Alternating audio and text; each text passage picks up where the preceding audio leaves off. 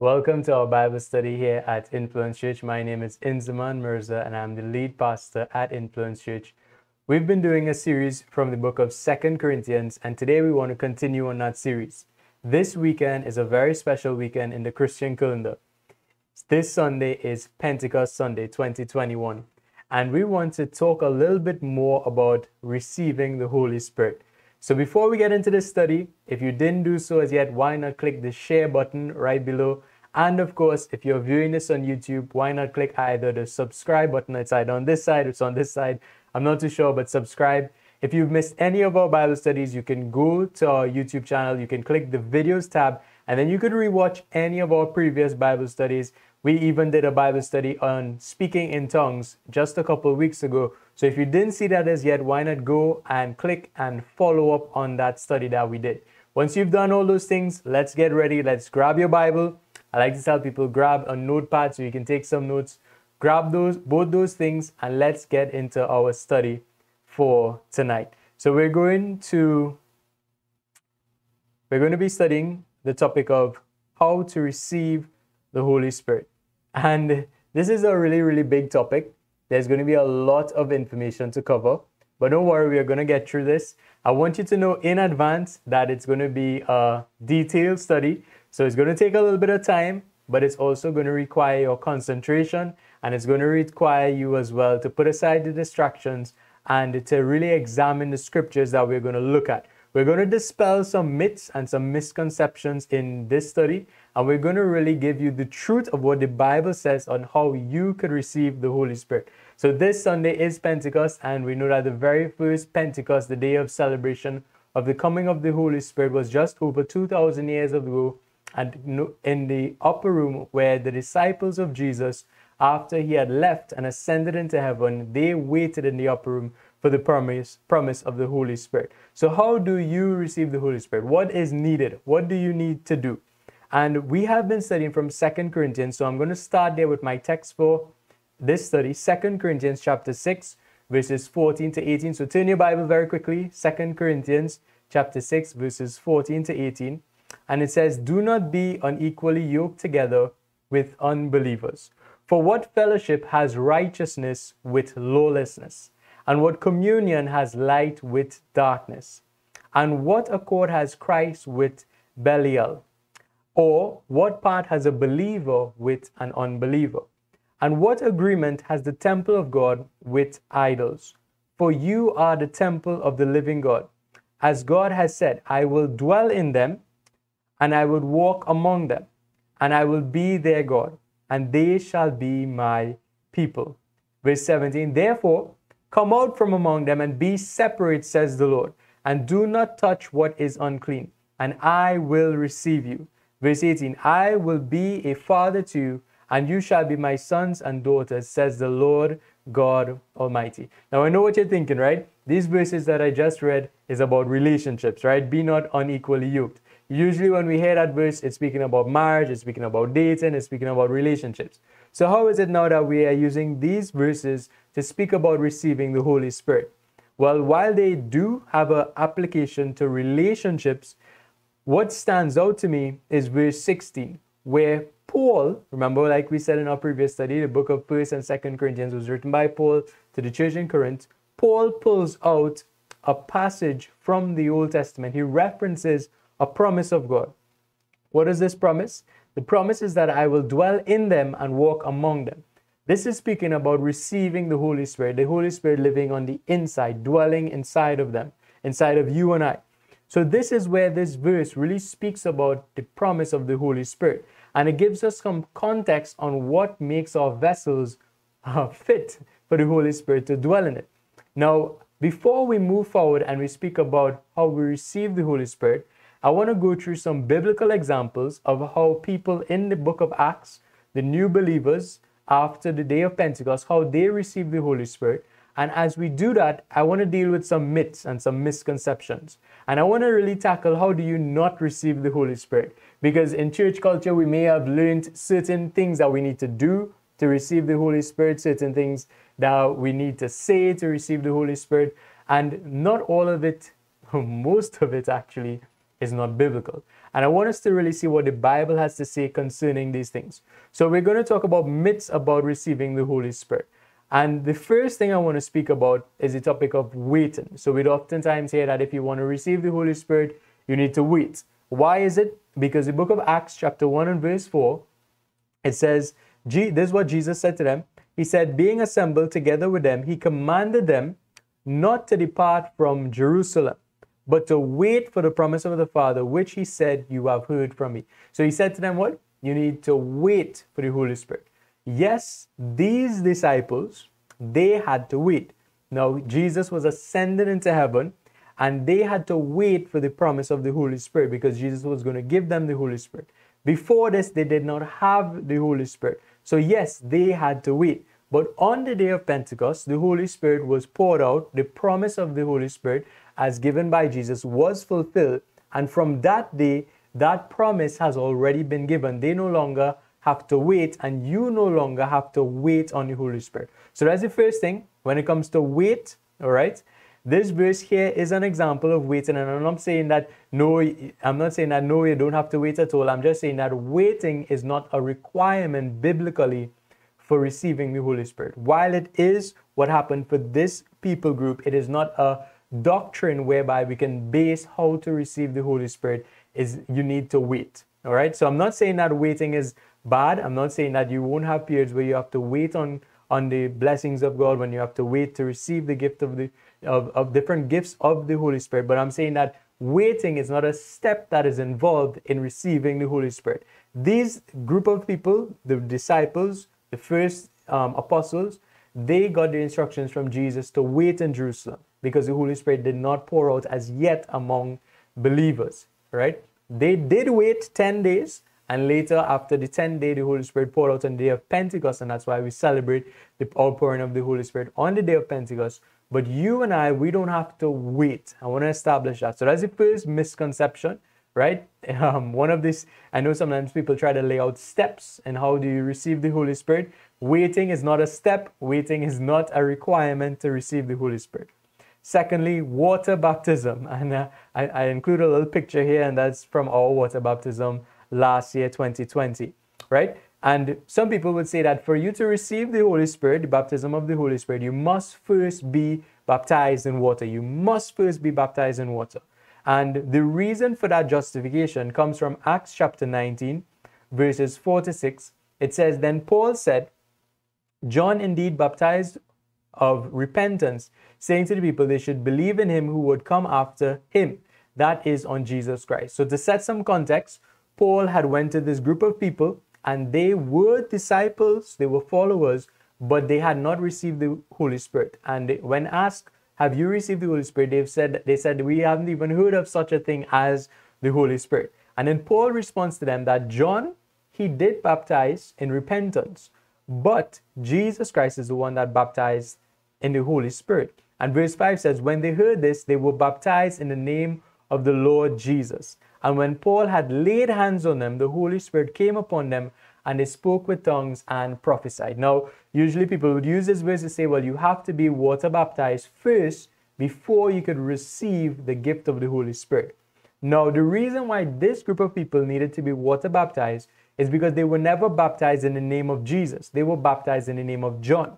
John was the cousin of Jesus. He was the forerunner to Jesus, and he prepared the way for Jesus. And he did baptize people, saying, repent, for the kingdom of God is at hand.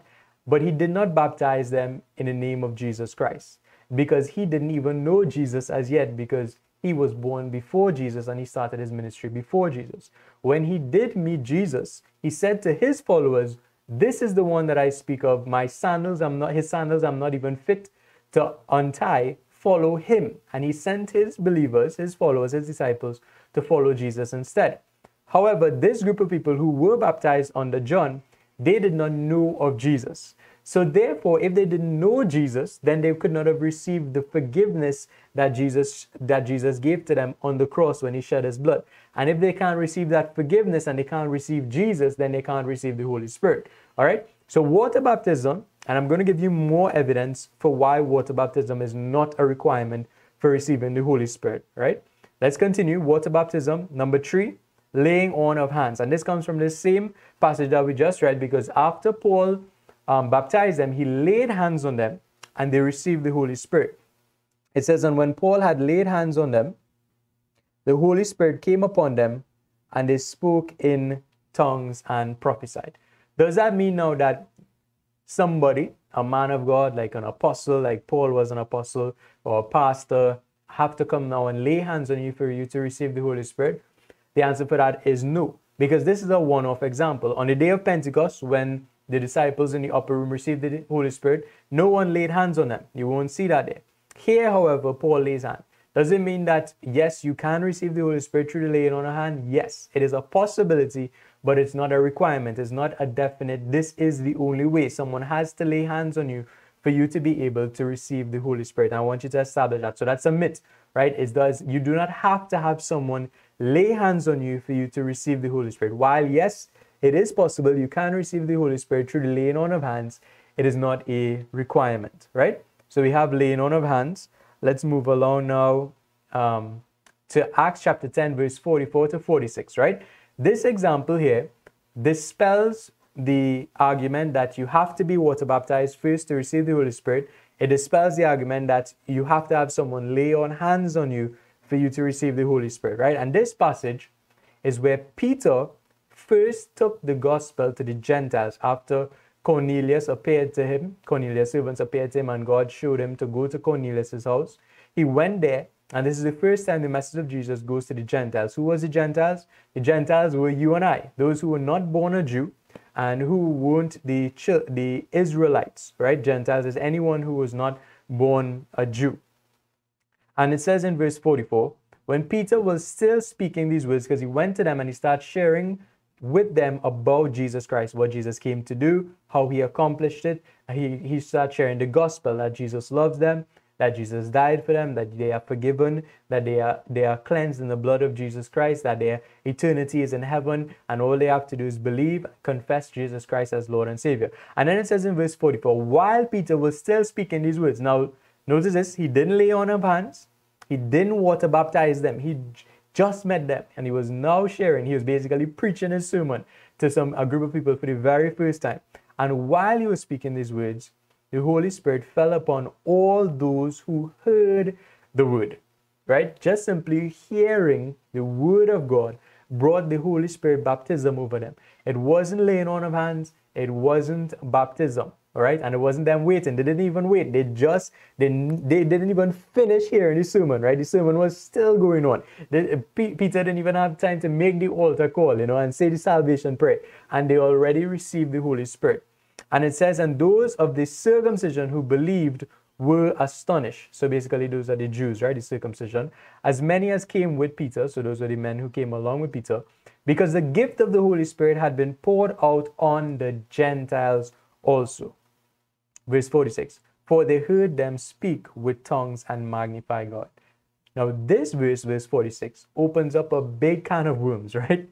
Because let's read it here. It says that they were astonished because the gift of the Holy Spirit had poured out on the Gentiles also. Now, why did they think that the gift of the Holy Spirit was poured out on the Gentiles? They thought so because of what verse 46 says. For they heard them speak in tongues and magnify God. Which brings in the big question of, is the evidence, or is it that only speaking in tongues is a proof of the baptism of the Holy Spirit, receiving the Holy Spirit? So we said that you don't need to wait. That's not a biblical requirement. You don't need to lay on of hands. You don't need to be water baptized.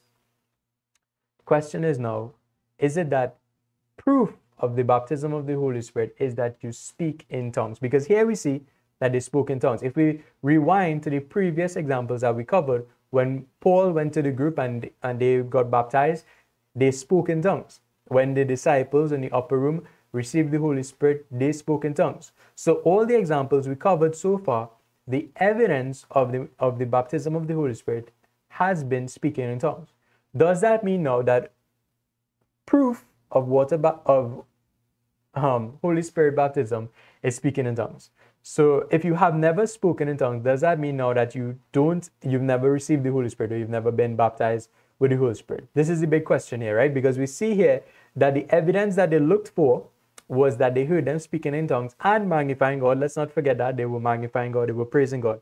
But it's really the speaking in tongues. Now, it does not say if the speaking in tongues is a foreign language or if the speaking in tongues is a heavenly language, right? Most Bible scholars may assume, and most people would assume they're speaking about a heavenly language, right? But there is the possibility that it's not a heavenly language. It could be an earthly language. So that brings us to this question now. Is it true that for you to have the Holy Spirit, you must speak in tongues? Or the only evidence of receiving the Holy Spirit is speaking in tongues? And my answer to that is no, right? You can receive the Holy Spirit and not speak in tongues. Now, I believe that at the point of salvation, at the point of really giving your heart to Jesus, you are now filled with the Holy Spirit, and the Holy Spirit now lives inside of you, right? Now, all these examples that we just saw, when that occurred, when the Holy Spirit came into the believers, they spoke in tongues. But I am going to show you an example of someone who did receive Jesus and was filled with the Holy Spirit, baptized in the Holy Spirit, and did not speak in tongues at that moment of receiving the Holy Spirit. And that person that I'm going to give as an example is none other than, would you believe it, the man who wrote 1st and 2nd Corinthians, the man who we just spoke about going to the group of people who were baptized under John and baptizing them under Jesus and laying over their hands on them and they received the Holy Spirit. The person that we're going to use as an example here is Paul the Apostle. Now, Paul the Apostle, as we know previously known as Saul, was a persecutor of the Jews. On the road to Damascus, something happened where Jesus revealed himself to Paul, and Paul was then left blind. Paul then went to the house of Ananias, and Ananias was told by God to go to Paul and to minister to Paul. Ananias was very afraid to do this because he knew Paul was a murderer, but he chose to follow the word of God. In verse 17 it says, "And Ananias went his way and entered the house, and laying his hands on him said," now we see here again, laying on of hands, but we established that laying on of hands is not a requirement. While yes, it is a good practice, it is not a requirement. It's not the only way to receive the Holy Spirit. So he said, "Brother Saul, the Lord Jesus, who appeared to you on the road as you came, has sent me that you may receive your sight and be filled with the Holy Spirit." Verse 18, "Immediately there fell from his eyes something like scales, and he received his sight at once, and he arose and was baptized." Immediately he received his sight, he arose and was baptized. Now they are speaking both of water baptism and baptism of the Holy Spirit. Because Ananias said, "Brother Saul, I came to you that you may receive sight and be filled with the Holy Spirit." Saul received the Holy Spirit at that moment, previously known Saul, now to be known as Paul. And he was baptized in the Holy Spirit in that very moment. But we don't see recorded in Scripture that he spoke in tongues. All right? The evidence that he was baptized was there was a life change. He no longer wanted to murder Christians, but now he wanted to make sure he shared the truth of Jesus Christ. Does that mean now that Paul never spoke in tongues? And the answer again to that is no. Paul did speak in tongues. How do we know that? We know that Paul says in 1 Corinthians chapter 14, verse 18 to 19, "I thank God that I speak with tongues more than you all. Yet I would rather speak 5 words in my understanding, that I may teach others also, than 10,000 words in tongue." So Paul did speak in tongues. However, there is no biblical evidence to tell us when Paul began to speak in tongues. What we do know is speaking in tongues, just as interpretation of tongues, just as prophecy, just as word of knowledge, just as word of faith, just as miracles and healings, these are all gifts of the Holy Spirit. And a gift of the Holy Spirit can be received at the moment of being filled and baptized in the Holy Spirit, or it can be received at a later date. As a matter of fact, I'm a firm believer that as you grow, more gifts are entrusted into your hands as a believer. I believe that as you grow, more gifts of the Holy Spirit are entrusted into your hands as a believer. What does the Bible say? "He who is faithful in little will be faithful in much." Now, some people, when they get baptized and they receive the Holy Spirit, immediately they begin speaking in tongues. They receive that gift of speaking in tongues immediately. Others might receive it later on, like Paul. We don't know when he received the gift of speaking in tongues, but he did speak in tongues, and that is biblically recorded. For myself, when I accepted Jesus and I was filled with the Holy Spirit, I continued serving in ministry, and the gifts of the Spirit was evidence in my life, but not the gift of speaking in tongues, different gifts. Until much later on, when I was at the age of 23 and about to start pastoral ministry, and I was seeking God for the gift of speaking in tongues, then I received the gift of speaking in tongues. Does that mean that all the time I was doing ministry from the age of 12 till the age of 23, I had no Holy Spirit dwelling inside of me? I was not being led of the Holy Spirit. When I heard the voice of God, it wasn't God speaking to me. It wasn't the Holy Spirit living inside of me, guiding me, teaching me, comforting me, revealing all truths to me. No, that's not the case. It was the Holy Spirit the entire time. But the gifts change. Even after starting pastoral ministry, I received different gifts of the Holy Spirit that I did not have before. Because as you grow, the gifts of God grows in your life. Because God is seeing you are doing more for God, so he has to entrust more giftings into you. Remember, the gifts of the Holy Spirit is for the preaching of the word of God, and it's for the edifying of the body. It's for the building of the kingdom of God. It's not for self-glorification. It's not for profit. It's not for any kind of gain. So therefore, if you aren't ministering to people, if you aren't doing the work of God, then God isn't going to enable you with giftings of the Holy Spirit. Simply put, right? But as you do more for God, God is going to continue to equip you with gifts from his Holy Spirit so that you will be well able to do the task that he has called you and entrusted into your hands for you to do. So speaking in tongues is not, and let me make that clear, speaking in tongues is not an indicator, and it's not the only indicator that you have been baptized and filled with the Holy Spirit. What the Bible says is really the indicator. It tells us in Galatians 5, the fruit of the Spirit is really the indicator. That is the litmus test. That's what tells us if someone really has the Spirit of Jesus living inside them. If you have love, joy, peace, long-suffering, kindness, gentleness, meekness, self-control, right? If you have these 9 fruit of the Holy Spirit, then we know that you are walking in Spirit and the Holy Spirit living inside of you. Not necessarily the manifestation gifts of the Holy Spirit. And there was a video that would have been circulating on social media last Sunday, right, concerning a group of people that went out in public and they were what some would call manifesting gifts of the Holy Spirit. But from examining the fruit and what they then said afterwards about people wishing death upon a certain group of people, it's clear to see that the fruit of the Spirit is not in them. So while they may be able to falsify a manifestation of the Holy Spirit by using whatever antics or even some foreign spirit, they don't really have the Holy Spirit live inside of them because the fruit is not there, right? Without every apple tree will bear apple, right? Whatever the tree is, the fruit would be produced of that tree. So if the Holy Spirit, which is in this analogy, the tree isn't living on the inside of you, then the fruits of the Holy Spirit wouldn't be produced out of you, all right? So speaking in tongues, yes, is a manifestation gift, but it's not a defining thing that lets you know that this person has been filled with the Holy Spirit. Because I know in church context, sometimes we have services that are meant to be anointing night services, or have services where it's meant to be Pentecost Sunday service where you're going to be filled with the Holy Spirit. And, in those services, due to misconceptions, we line people up and we even make people believe that they have not received the Holy Spirit unless they begin speaking in tongues. And they have to wait maybe all night. They have to tarry in the presence of God and keep pushing on and until they start to speak in tongues. And only when they start to speak in tongues, then they've been baptized. No, that is not true. They have received the Holy Spirit, but the manifestation of the gift of speaking in tongues have not been received as yet.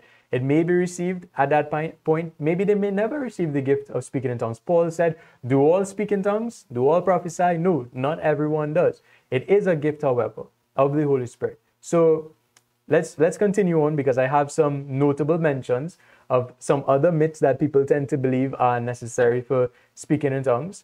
And these 3, I didn't even need to bring scripture verses to rebut them, because they are so ridiculous. To be honest, there is no biblical background, not even not even scriptures that could be extrapolated and twisted to kind of support these things, but yet it is something that happens in Christian culture. It is something that people tend to believe at times. So notable mentions: to receive the Holy Spirit, you need to lose control. That is not true, right? The Holy Spirit does not, will not, and will never seek to control you. All right? God never seeks to control anyone. That's why the gift that God gave to humanity was free will, right? God was never in the business of control, because control removes love. And God loves us. God is love. So the idea that the Holy Spirit, we have to let God control us through the Holy Spirit and let the Holy Spirit do what he has to do, let loose, and let the Holy Spirit make you swing around and fly across the, that is not biblical, right? The only spirit that seeks to control a human is a demonic spirit, okay? The only spirit that seeks to control humans are demonic spirits, not the Holy Spirit. So you don't have to lose control. And some people would use the scripture verse of don't quench the Holy Spirit to mean that if you don't lose control and let the Holy Spirit do whatever he has to do through you, then you are quenching the Holy Spirit. That is biblically inaccurate. The context of quenching the Holy Spirit speaks about extinguishing or stopping the work of God through you. That is not speaking about a manifestation. This is speaking about if God has given you, has called you to give, right? Probably shouldn't have used that example, but say whatever it may be, right? Let's say God has called you to teach kids, and you've chosen to not do that. You've chosen to focus on your career instead, and you are avoiding that gift, and you're not following that call of God. Then that is a way that you are quenching the Holy Spirit. Quenching the Holy Spirit is not if your hand's shaking up, let it shake up, right? I'm not seeking to criticize any group of Christianity or any way that we as human beings respond to the empowerment of the Holy Spirit. Because yes, when you do receive the Holy Spirit, when there's a manifestation of the Holy Spirit, when there's a move of the Holy Spirit, as a human being, your emotions, your spirit responds to that. And at times it might lead you to maybe what we term as be slain in the Holy Spirit, where you might lose consciousness for a second or so, or maybe you might begin to speak in tongues, or maybe you might feel a shiver in your body. This is your body responding to the move of the Holy Spirit, right? And you have control over your body in that moment. Some people make you believe that you don't have control. You have to do whatever you feel. That's not true. This is you responding in your body to something that is supernatural. And you could control how you respond to it. And controlling how you respond to it is not quenching the Holy Spirit. All right? This is not quenching the Holy Spirit. Number 2 is beg. You don't have to beg for a gift, right? Have you ever had to beg for a gift? If it's a gift, it's given to you. It's yours. You don't beg for it, right? The Holy Spirit is a gift, and the manifestation gifts of the Holy Spirit are gifts. Therefore, you don't beg. You don't beg. You don't beg God. You don't beg God, beg God, beg God. God, I want this gift. God, I want this gift. No, you ask in prayer, and the Bible tells us God is a good father. He's much better than an earthly father who would maybe give you a serpent when you ask for bread. God will give you much more, right? So God will give you the gifts. Sometimes, yes, you do have to wait. Now, we did say that waiting is not a requirement to be filled, baptized with the Holy Spirit. Yes, from the time you accept Jesus, you believe, Holy Spirit fills you. You are baptized in the Holy Spirit. But when it comes to manifestation gifts, like I said, that comes as you grow and as you give more to God in terms of your service and as well in terms of your heart, your body, your soul. Number 3, you don't have to mimic someone else. Now, this for me is the most disheartening thing, because I know people group that teach people how to speak in tongues. They teach people how to pronounce different syllables and how to roll your tongue a little bit to be able to speak in tongues. And that is completely unbiblical. I dare you to find any passage of scripture where that happens in the Bible. That is not biblical, right? That is not biblical. So you don't have to listen to someone else and try to mumble along to what they are saying and try to mimic it. No, that is a false representation. That is not actually speaking in tongues. That is not actually the baptism of the Holy Spirit, right? So not because you see somebody else shaking up, it means that you need to start shaking up to receive the Holy Spirit, right? That is not the case. Don't mimic. Don't try to mimic thinking that will make you now receive the Holy Spirit. That's not true. So that's just some notable mentions. If you think there's somehow biblical evidence for this, please leave it in a comment, message me. I would love to discuss that with you, right? So that's some notable mentions. What did Jesus say? I know like I told you guys, this is going to be a Bible study where there's a lot of information, right? Yeah, we covered a lot, got a lot in, right? Loosen your spiritual belt a little bit. You're going to be digesting and taking in a little more content, right? What did Jesus say when it comes to receiving the Holy Spirit? What did he say? Because obviously Jesus is our guide to all truth. What did he say to the believers, and how would they receive the Holy Spirit? Remember, that's the topic that we were discussing, how to receive the Holy Spirit. And the first passage I want to look at is John chapter 14, verses 15 to 17. This is where Jesus gives the promise of the Holy Spirit to his disciples. He says, "If you love me, keep my commandments, and I will pray the Father." Now that's so important, right? Who is praying for us to receive the Holy Spirit? Jesus is. I find that to be really cool. I find that to be really powerful. I find that to make me feel as though I am really important in the sight of God, that Jesus would be praying for me to receive the Holy Spirit. Like, so God wants me to receive the Holy Spirit. Jesus wants me to receive the Holy Spirit. He's praying for you. He's praying for me. He's praying for us to be filled with the Holy Spirit, right? And then it continues, "And he will give you another helper, that he may abide with you forever." Speaking of the Holy Spirit. "The helper, which is the Spirit of truth, whom the world cannot receive." Now, this is important, because now we're really starting to get into what are the requirements to receive the Holy Spirit. So the world cannot receive the Holy Spirit. Okay, let's pay attention to that. The world cannot receive the Holy Spirit because it neither sees him nor knows him. Right? The world does not know, nor does he see, nor do they see the Holy Spirit. But you know him, for he dwells with you and he will be with you. Right? So Jesus says to his disciples, now put it in context. He's not speaking to you and I. He's speaking to his disciples.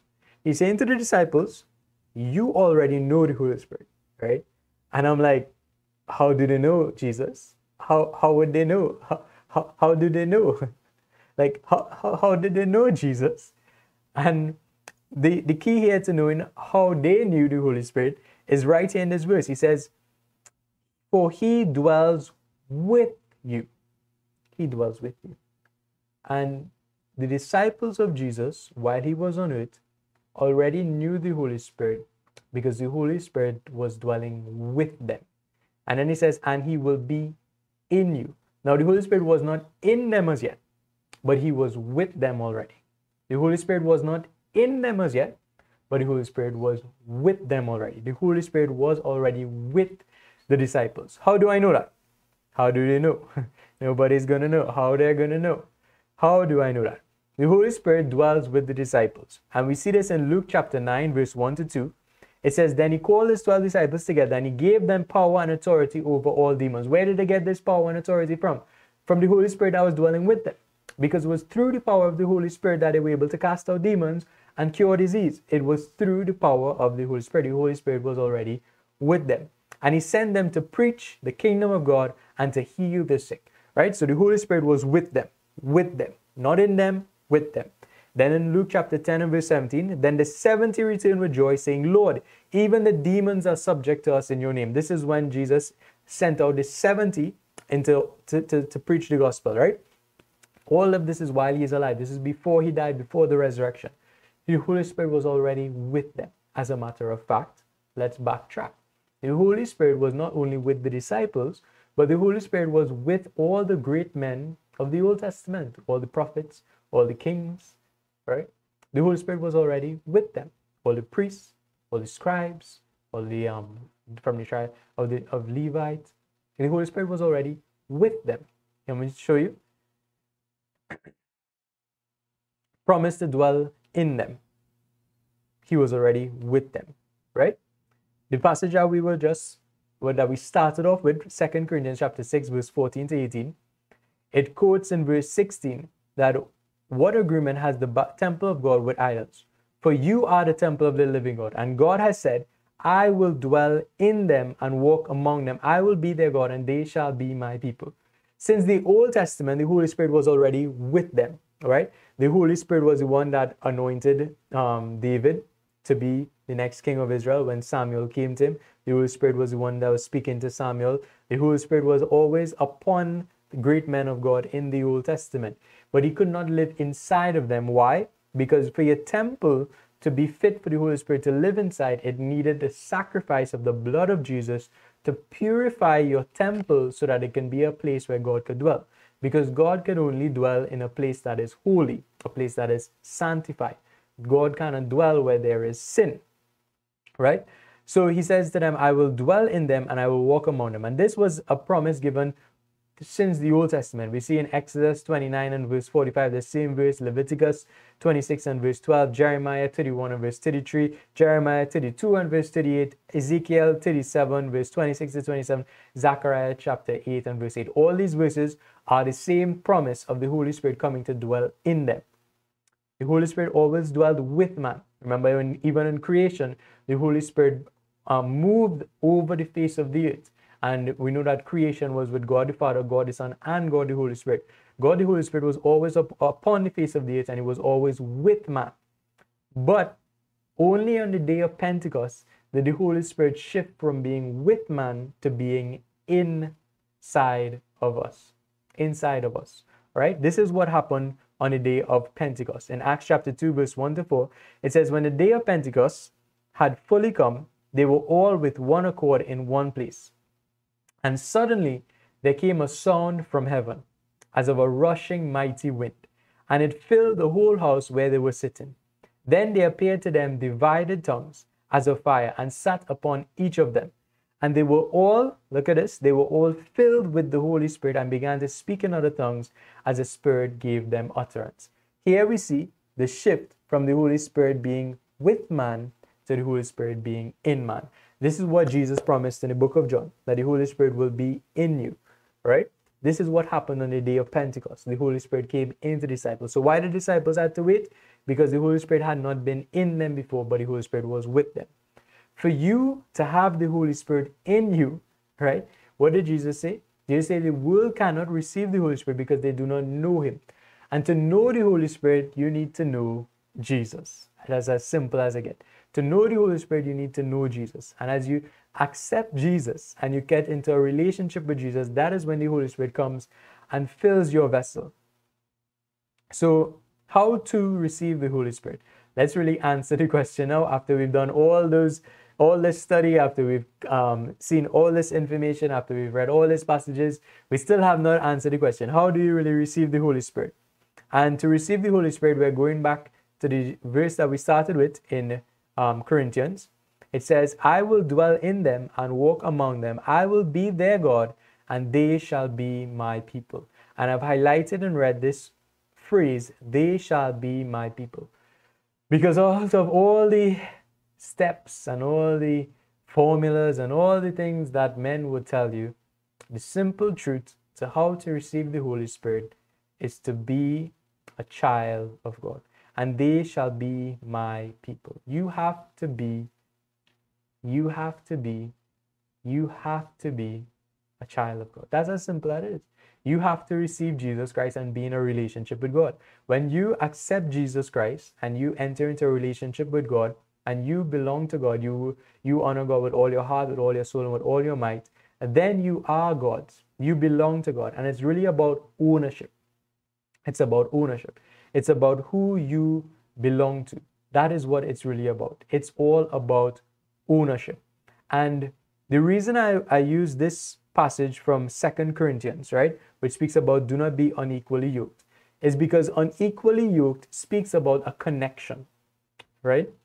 When the Bible speaks about unequally yoked, they're speaking about where two large animals, usually two cattle, they are connected by a yoke. There's something that ties around their neck. Usually it's made of wood, and it's a strong frame that connects one animal to the other, and it's connected through a wooden frame that yokes them together. And for these two large animals to go anywhere, to do anything, they must do it together, or the one that is slightly stronger would then pull the other one to the direction that they want. For them to eat and bend their head, they have to do it together because they're connected by the neck. For them to go in any direction, left or right, they have to do it together. This is why we're speaking about being yoked together. What does it say? For what fellowship has righteousness with lowliness? And what communion has light with darkness? And what accord has Christ with Belial? Or what part has a believer with an unbeliever? And what agreement has the temple of God with idols? For you are the temple of the living God. And he said, I will dwell in them, I will walk among them, I will be their God, and they shall be my people. So what are you yoked to? If you have not received the Holy Spirit, what are you yoked to? Because whatever you are yoked to is what is keeping you back from receiving the Holy Spirit. If you are yoked to God, you will have the Holy Spirit living inside of you. So it's what you are yoked to. And while this passage speaks about being unequally yoked and it speaks about being separate, don't misunderstand this passage to be speaking about segregism.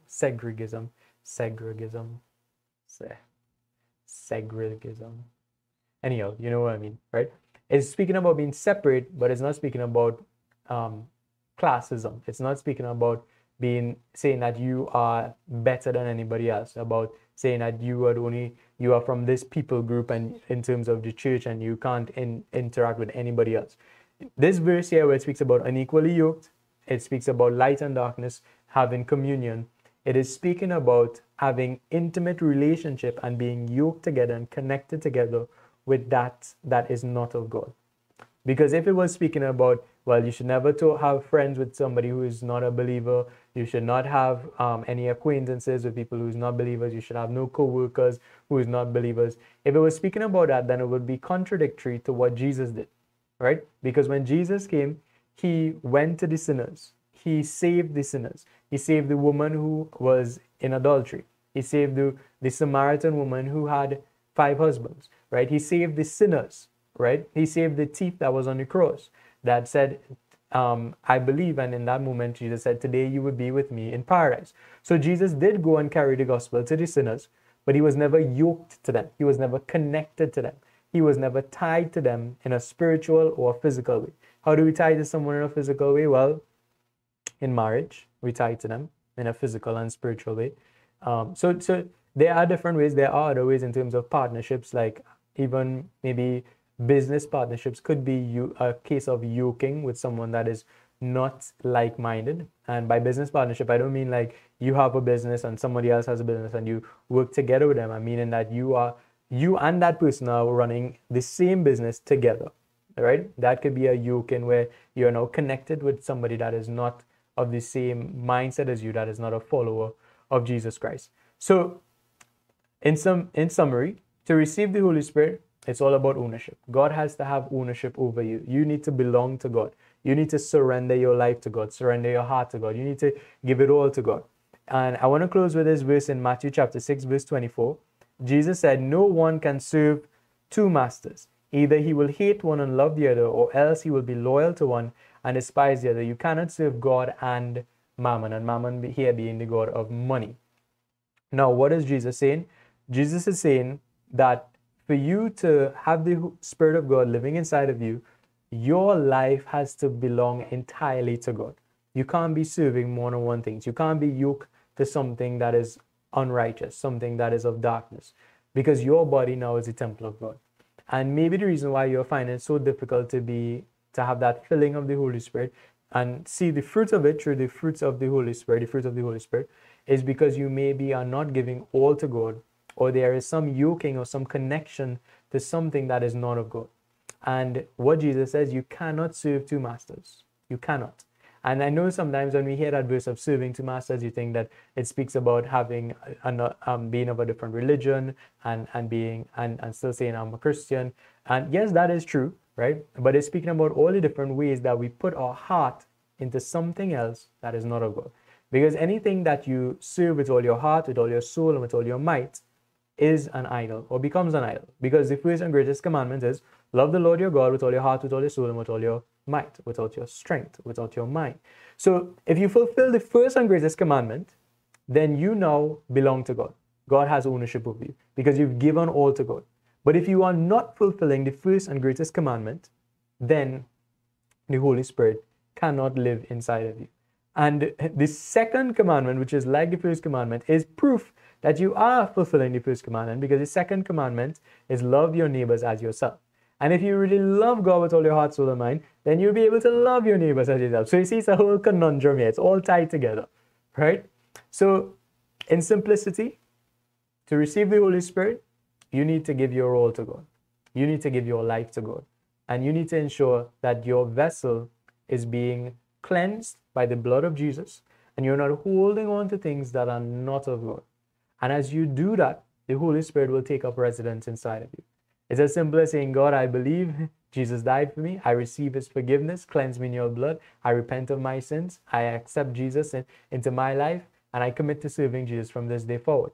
And as you do those things that are required to show the fruit of the Holy Spirit living inside of you, such as you turn away from your ways, you really repent, you turn away. Repentance is not remorse, but it's a turning away. As you do that, the Holy Spirit will come and dwell inside of you. We've seen so much biblical examples where it doesn't require anything in specific for you to be filled of the Holy Spirit, right? It's just a simple ownership. The promise of the Holy Spirit is that Jesus, Paul said it was promised in the Old Testament. Jesus said it as well. He said, obey my, let me just show you back, right? He says, obey my commandments. If you love me, keep my commandments. If you love me, keep my commandments. So it's not about works. Of course not. It's not about works. But it is about setting your heart in the right place where you are not yoked to anything else. You are not connected to anything else but God. I'm not saying that God is the only thing that you think about, talk about. I'm saying that when it comes to that yoking, that connection, that tie, your relationship is with God is the only tie that you have. There is nothing in the way of that. You're not serving two masters. You're not connected to God, yoked to God, and yoked to money, or yoked to career, or yoked to pride, or yoked to hatred, or yoked to unforgiveness, or yoked to addiction. All these things are things that when you are yoked to all these different things, your vessel now is not a place where the Holy Spirit can dwell in. It's not a temple that the Spirit of God can dwell in. So to receive the Holy Spirit, you just have to give your all to God. Forget all the things that men would have told you that are requirements, that are steps to take. We studied through the Bible, and yes, there are times when laying on of hands you receive the Holy Spirit. Yes, there are times where you do have to wait for the gifts of the Holy Spirit, the manifestation. Yes, in some cases, yes, you should be water baptized, but it's not that this is the only way, and it has to be done for you to receive the Holy Spirit. And like we say, speaking in tongues is not the evidence of having received the Holy Spirit. The evidence of receiving the Holy Spirit is the fruit of the Spirit of God.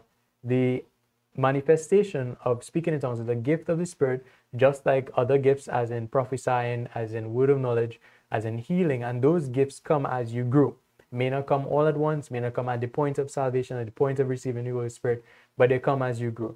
So, in all simplicity, the Holy Spirit is, if you have accepted Jesus, if you believe in Jesus Christ as the Son of God, and you love God with all your heart, soul, and might, and you have received his commandments, as in you love God and follow the main two commandments, right?